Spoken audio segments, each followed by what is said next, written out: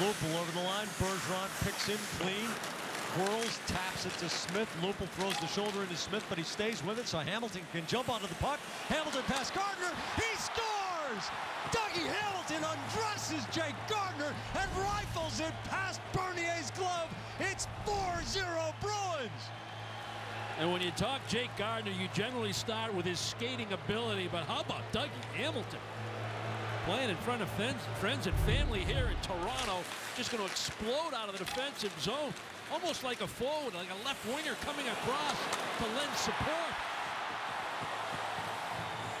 Riley Smith and Patrice Bergeron battle for the puck. They free it up. They chip it into the middle. We talked about the defensive pairs at the top of the broadcast. We highlighted Dougie Hamilton, his mobility, his ability to generate offense by jumping into the play because of that skating skill.